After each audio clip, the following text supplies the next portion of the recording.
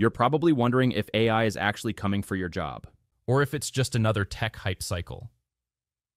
Well, I spent months digging through the latest research, job market data, and what's really happening behind closed doors at companies, and what I found is surprising. It's not what you think. AI isn't just taking jobs or creating them. It's doing something way more specific, and it's already started. Welcome back to bitbiased.ai, where we do the research so you don't have to. Join our community of AI enthusiasts with our free weekly newsletter. Click the link in the description below to subscribe. You will get the key AI news, tools, and learning resources to stay ahead. So, in this video, I'm going to show you exactly what's happening in the US job market right now with real data, not speculation. We'll break down which jobs are actually being affected, who's winning and who's losing, and then I'll walk you through Sam Altman's brand new AI jobs platform that OpenAI just announced, a direct competitor to LinkedIn that could completely change how you get hired. By the end, you'll know exactly how to position yourself in this new job market. First up, let's look at the data that everyone's talking about, but most people are misunderstanding. The reality check, AI's impact right now. Here's what's actually happening, and the numbers might shock you. An MIT study just found that about 12% of jobs in America could already be automated by current AI techniques, not future AI, the tools we have right now. But here's where it gets really interesting. When researchers at Stanford teamed up with ADP to look at actual payroll data, they discovered something that tells us way more than these predictions ever could. Young workers, specifically people between 22 and 25 years old, in AI-exposed roles have seen their employment drop by 6% since late 2022. For young software developers, it's even more dramatic. We're talking about a 20% plunge. Now, before you panic, wait until you see this next part. While those young tech workers saw their jobs disappear, mid-career and late-career workers in the exact same fields actually saw employment growth. And jobs in what researchers call AI-light occupations. Think healthcare aides, construction workers, hands-on service roles. Those grew across all age groups. So what does this tell us? AI isn't replacing everyone. It's specifically targeting entry-level, routine tasks. The kind of work where you're just starting out and learning the ropes. Meanwhile, experienced workers who know how to use AI as a tool are actually seeing more opportunities. It's not automation versus humans. It's about who's adapting and who isn't. And here's the kicker that most headlines miss. The U.S. Bureau of Labor Statistics still projects 17.9% job growth for software developers by 2033. So even in the field that's supposedly being replaced by AI, the government expects massive growth. Why? Because AI creates new types of work. Someone has to build these systems, maintain them, train them, and figure out how to apply them to real business problems. But this transition isn't smooth for everyone. In August 2025, the U.S. added only 22,000 jobs, one of the smallest gains we've seen in decades. Companies are holding back on hiring, betting that AI will boost their productivity enough that they can do more with fewer people. Economists are calling this a white-collar recession, where traditional office jobs are being reimagined. The wage premium. Why AI skills matter. Now here's where the opportunity comes in, and this is crucial. OpenAI looked at the data and found that workers who are fluent in AI, people who know how to actually use these tools effectively, earn about 50% more than their peers. 50%. We're not talking about becoming a machine learning engineer with a PhD. We're talking about people who understand how to prompt ChatGPT well, how to automate workflows, how to integrate AI into their daily work. This creates what I call the AI fluency premium, and it's already reshaping hiring. Companies are moving towards skills-first hiring, where what matters isn't your degree or even your past job titles. It's what you can demonstrably do. Can you solve problems? Can you use AI tools to multiply your output? Can you show me, not just tell me? This shift is happening because businesses know that the traditional resume is broken. Someone could have gone to a great school, worked at a big company, and still have no idea how to use the tools that are now essential for the job. Meanwhile, someone who taught themselves AI skills online might be 10 times more productive. Sam Altman's big move. The OpenAI Jobs platform. And that brings us to what Sam Altman just announced, and honestly, this is bold. OpenAI, the company that built ChatGPT, is launching its own jobs platform. A LinkedIn competitor. Let that sink in for a second. The company that's disrupting knowledge work is now building the system to match workers with jobs in this new AI economy.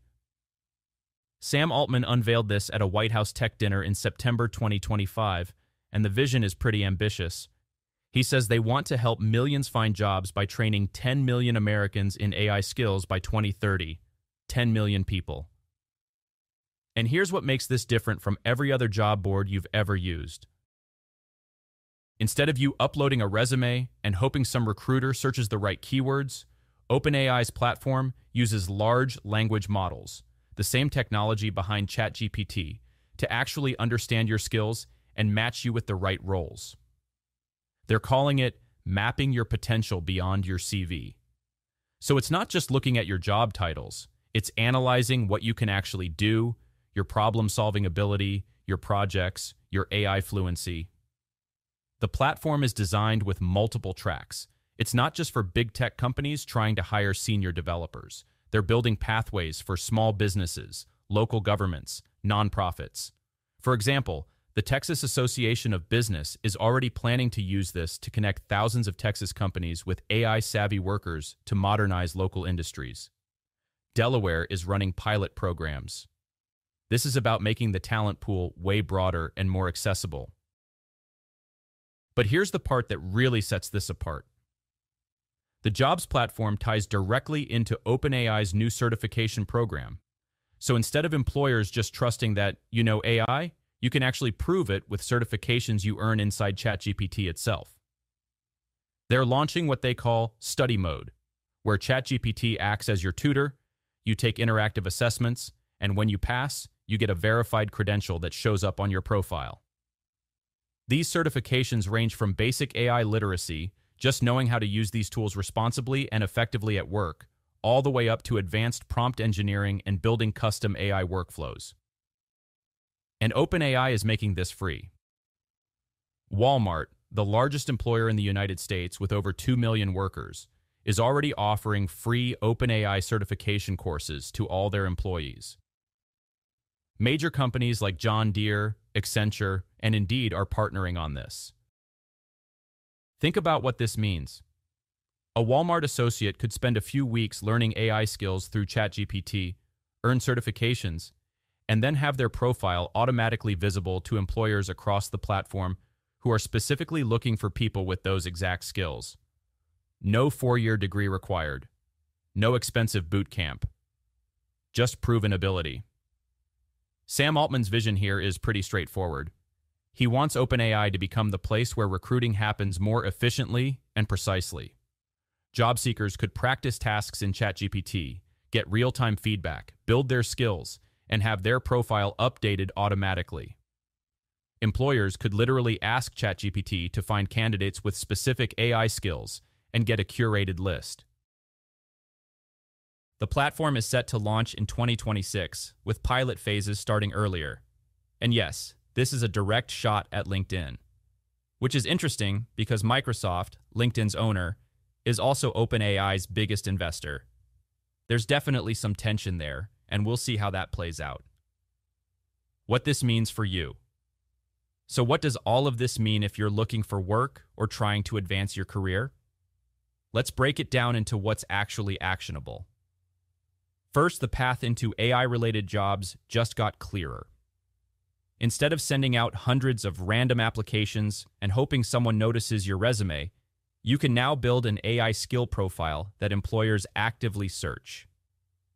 This is huge for people without traditional credentials. Maybe you've been working in retail, or you switched careers, or you don't have a college degree. If you can prove you know how to use AI tools effectively through certifications and demonstrations, that could matter more than your background.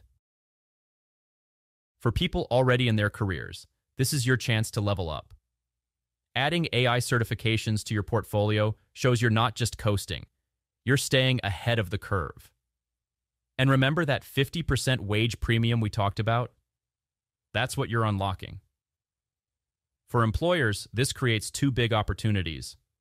One, you can fill talent gaps way more efficiently.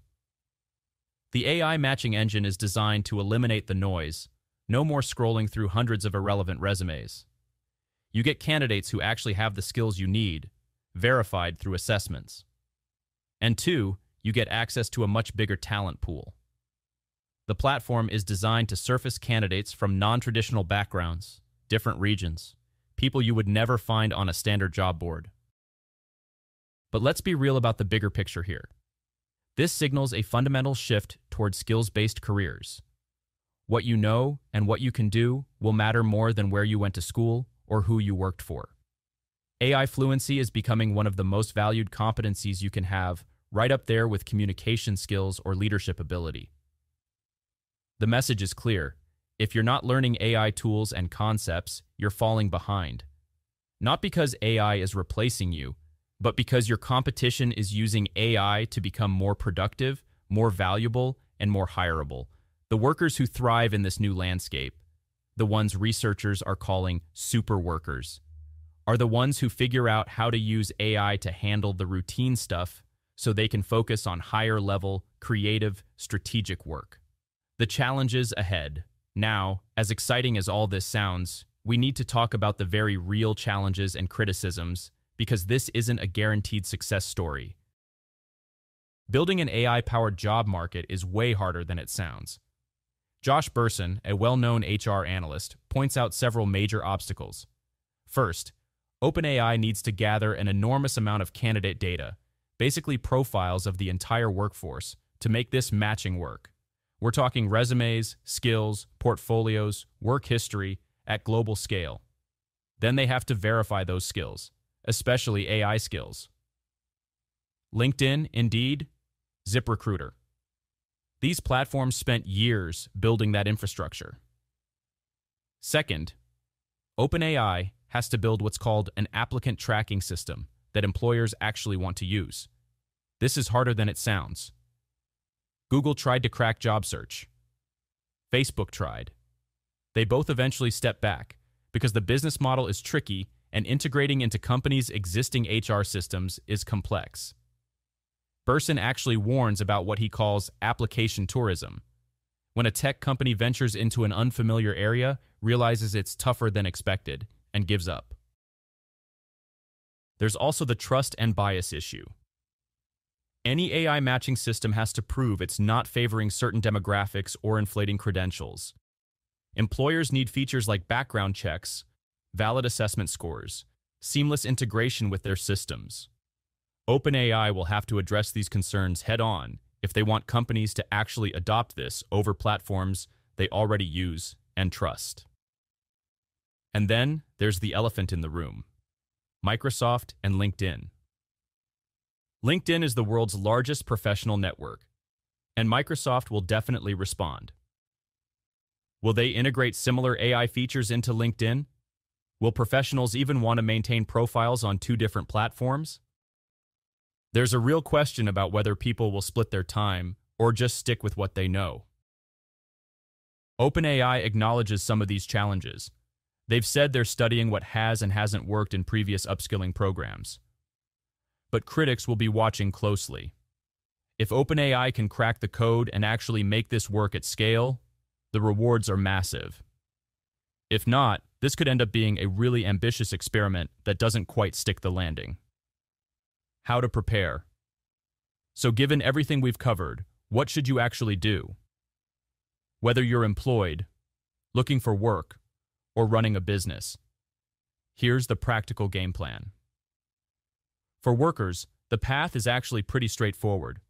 Start building AI skills now. Not later, now.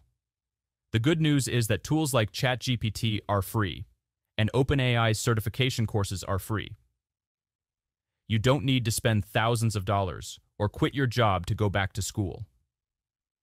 You can start tonight, right from your phone, learning how to use these tools effectively. Focus on skills that are immediately practical. Learn how to write better prompts. Figure out how to use AI to automate parts of your workflow. If you're in marketing, learn how to use AI for content creation and data analysis. If you're in operations, to optimize processes with AI. If you're in customer service, learn how AI can help you handle complex inquiries faster. And embrace the idea of lifelong learning, because the truth is, this isn't a one-and-done thing.